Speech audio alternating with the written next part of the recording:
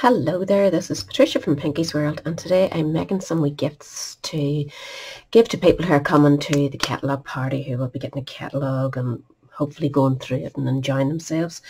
So this is the wee packs I'll have. They contain a bar of chocolate, a nice little pen, and two wee sticky notes. So I have decorated it up. I did want to make it out of some of the new items, but they haven't arrived yet, so I'm kind of at a loss as to what to do. So I just went ahead and used some return stuff. This mint macaron is leaving us, so a bit disappointing. It's not a bad wee colour. It's a nice fresh green for this time of the year. The papers are probably coming to an end soon too.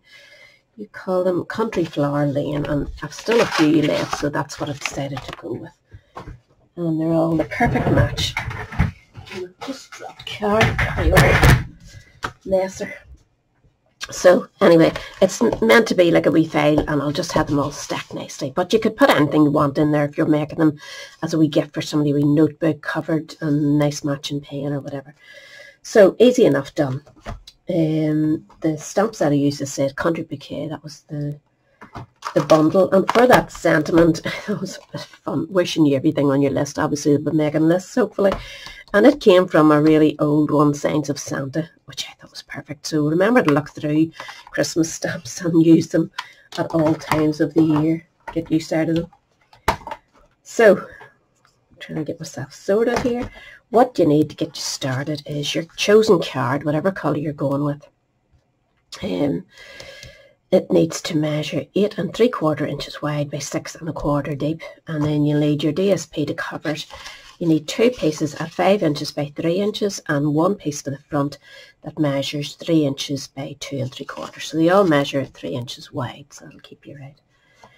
So we're going to do a bit of scoring on this to start us off.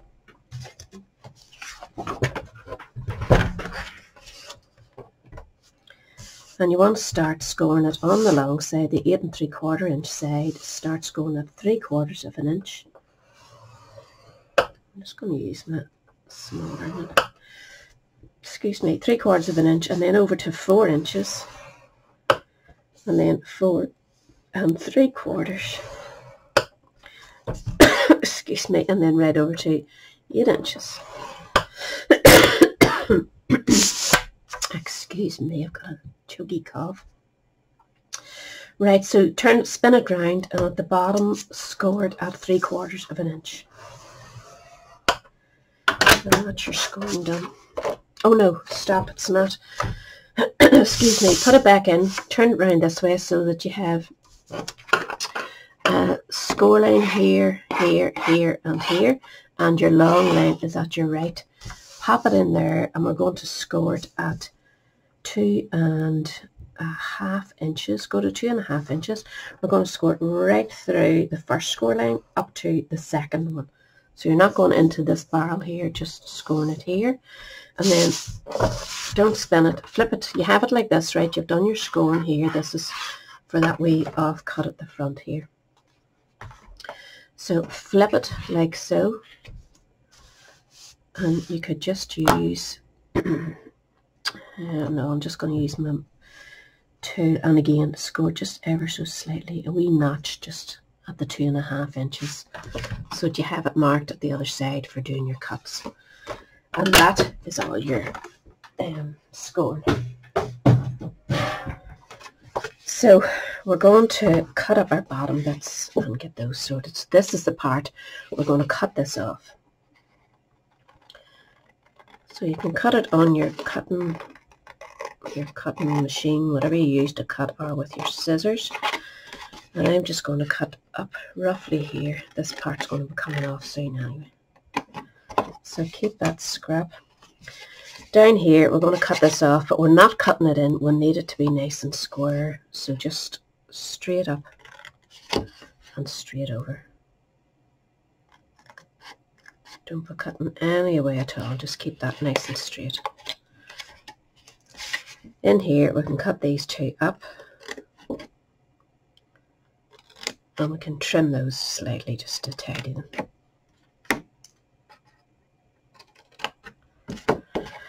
And this one we'll just cut up here. And again, you can trim that one slightly. Excuse me. So now we need to cut these sections here, and that's the part where you marked it slightly with your, if you can see it. It's just here. I can see it. You'll see it when you're doing your own. There, you can see it now, just here. So get yourself a cutter of some sort. I'm going to go with this wee one here, and hopefully it'll behave itself. For this one, we want to cut from here up to here. So from that actual point, but because that's an indentation, make sure you get to this side of it. Don't leave it hanging there, because it won't look nice, and you want to get rid of it. So I'm sliding that in. I'm going to cut it from the point where that fold over bit joins, and I'm bringing this up to the far side of that big indentation you made with your scoreboard. So just be careful at this stage. Take your time. You can see that is brought right across. I didn't want any of that curve left there. Do the same at this side. Slide it in. You've got your mark down here, and again keep your big indentation this side. You can't see it with that, of course, but I'm keeping it right over so it's not on the cutting part. The blade's just actually going to cut to the left of it, and mark this one nicely too, and that gives you a nice wee tap there. At this stage you can actually slide it back in, and we're just going to make sure that it's straight. We're buttoning it right up there, and we're trimming just a wee bit of edge off it, nothing more than that, just to make it a nice straight cut.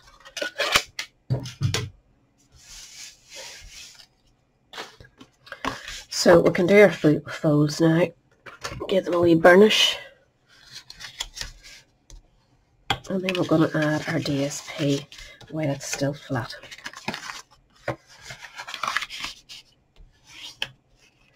You can see my score has actually brought me out a wee bit. I'm going to trim that again. I don't want that showing. You can see it a wee kind of a curve. So I'm sticking it back in and just trimming it again. If you get that, just do the same. It just takes that off out of your way and keeps it nice. That's better. That's the way I want it to look, just not curved up there.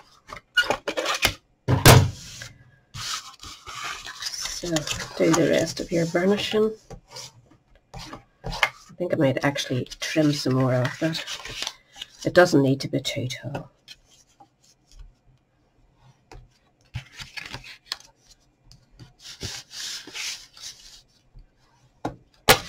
So I'll double check. Yeah, I'm still not happy with that.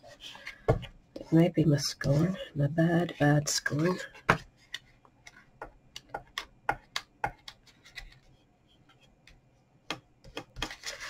That's maybe helping it a bit, but as I say, I'm going to trim that. I'm going to get my 5-inch piece that's going to go on the inside, and you can see I've got lots of room there. So I'm going to stick this in place and then use that to cut. This one does go on the inside, so you're okay to put that there. And then we'll trim the top to suit.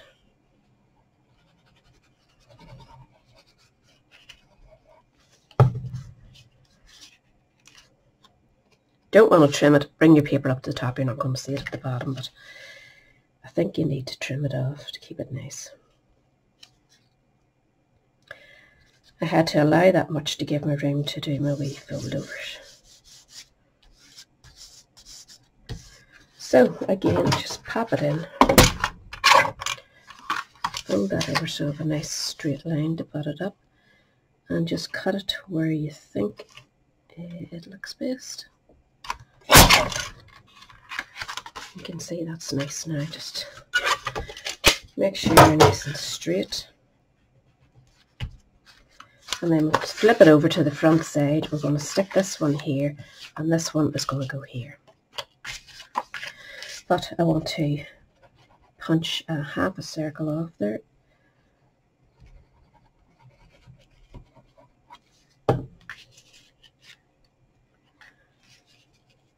stick that in place.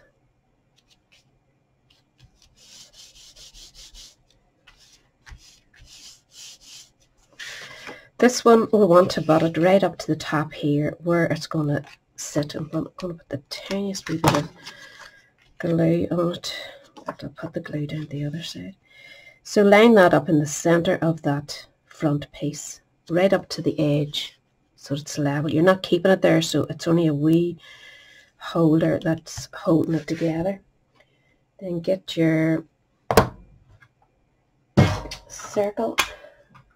I'm using a 1.5 inch circle, but use whatever size you want or whatever punch you want. It doesn't have to be a circle. Centre it between those two areas there and down as far as you want to go. About there should do. And then lift this off carefully. Slide it down to the position it will be taken, and you can see you've got the nice wee groove that should match it nicely. Well, as close as I can get it anyway. If you have a better tip, please share it. This is the quickest way I know to do it. Oops. So pop that in there. Make sure it's lined up at the bottom on the sides, and then it should look fine for your punching.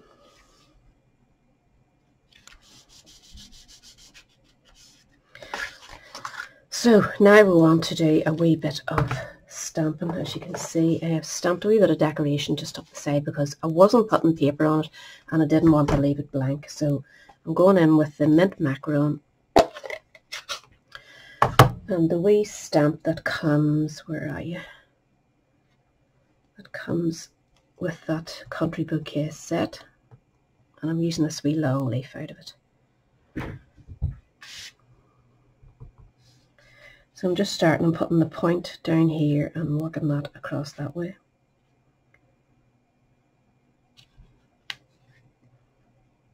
And then I'm going the opposite way.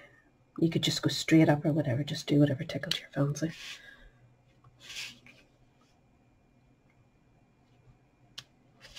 Now I want to add a last wee bit there. Let's scrap under my other paper.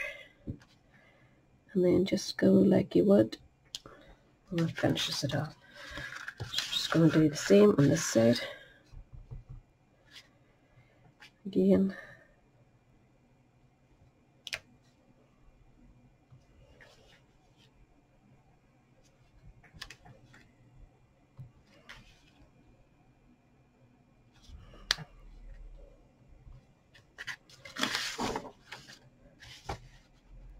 Don't want any going over, so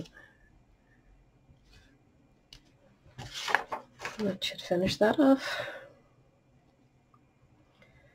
Now we can join up our box.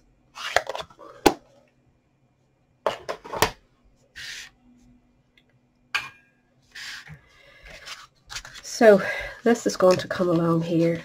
Because we've done this on the outside, naturally you would form that so the joins at the back, but I want to put it in here today because I want to show off the nice embellishment or stamping. So I'm going to put glue on these two wee bits and glue on this bit here.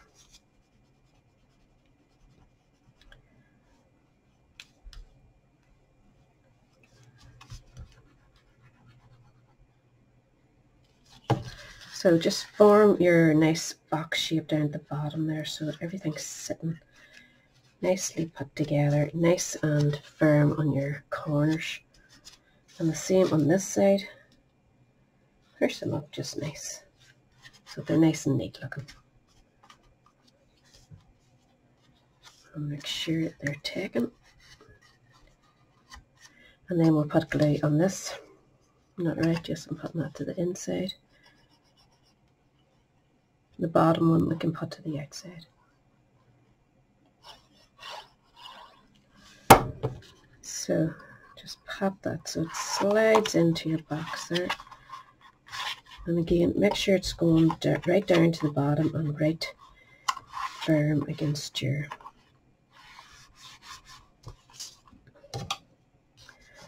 give it a wee rip. Always double check before you see too much that you're happy. Seems okay. And then the bottom one, we're just going to put glue here and stick it straight down.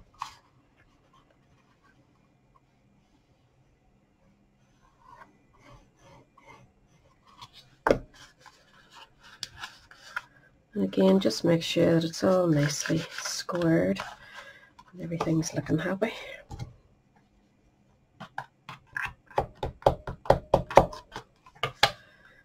That looks good. Should put a wee bit of stamp in there, I suppose, but it's going to be sitting like so. So now we need to do a wee bit on the front. So get yourself a scrap of your paper, and I'm using the postage rectangle postage stamp punch. It's like a tongue twister. So punch yourself out one of those, and then do the same in a piece of white, whisper white, basic white, whatever you want to call it. And in order for it to show up nicely, we want to trim off the wee postage stamp edges. So it's really easy, just slide it in, line it up, and just do that on all four sides to get rid of those wee bumps. Don't leave any of them.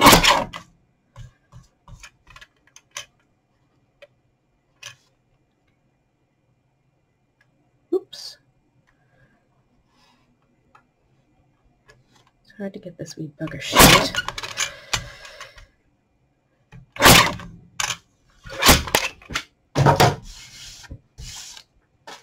And that should fit over the top and show the nice wee border underneath, so that you get double use out of it. So for our stamping bit, I'm going to go with that wee one that I took from the Christmas set, and I'm just going to do it in black so that it sits out nice rather than going with the mint macaron.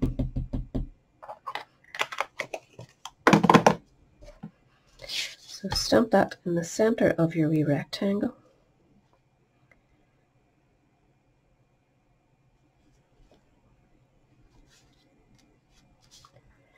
Then we'll want to go in with, whoops, the wee flower set.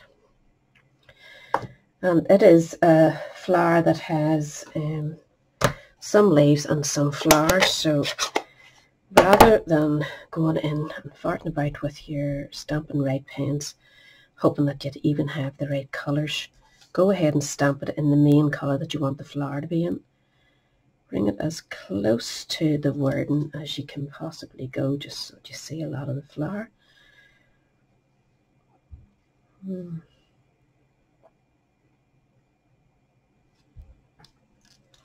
then go in with a dark colour. Mint macaron may not do it. I'm going to get it and try it.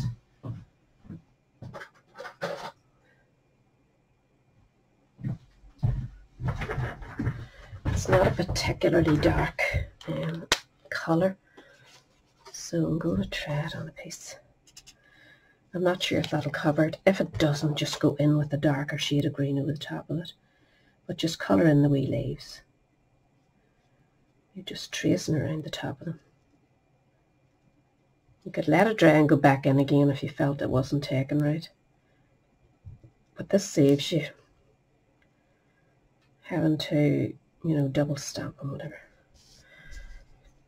It's not overly dark. The other one I went in with a deeper green, as you can see, but it doesn't match. That's the only thing. But I'll leave that to dry and go back in. I'm going to also put a wee dot of red just to bring the red in out of the paper in the centre of the flowers.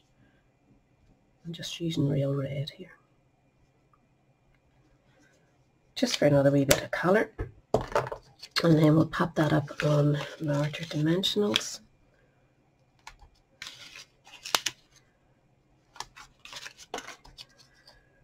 And stick it to the base.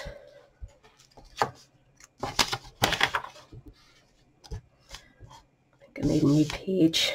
Very messy. So line that up so that it's sitting nicely where you want it. And then we're going to use a bit of the last of my ribbon. We may as well use it up. So what you want to do is put don't fit in there now. Something hard behind that. Just I want to put some double-sided tape or whatever here. I'm going to try and hold the ribbon in position while I work on the back of it. So we'll want one piece coming like so. It's going to go round the back and then up this way, cross that way, and then crisscross them at the bottom, and back up here. You can chop that off.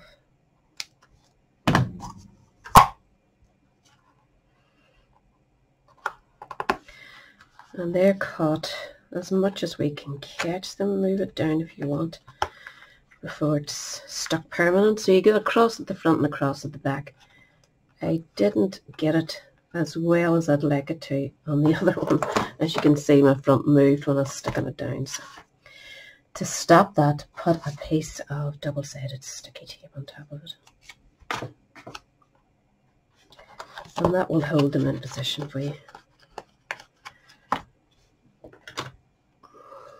Where's my pokey tool? There you are.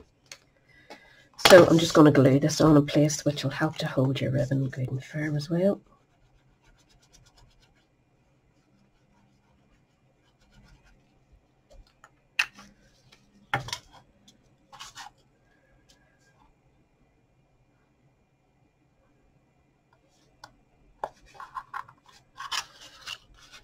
Press it good and firm so it takes.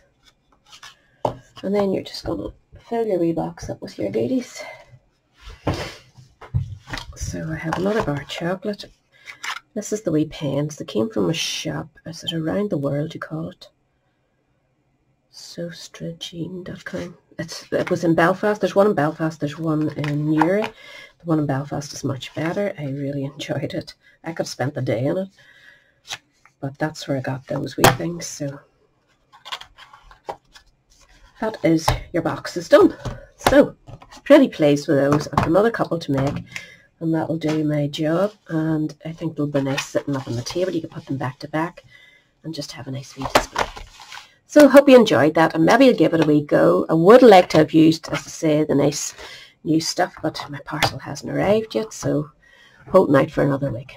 Anyway, thanks for watching, and if you do any shopping, the host code is at the top there. Can you see it?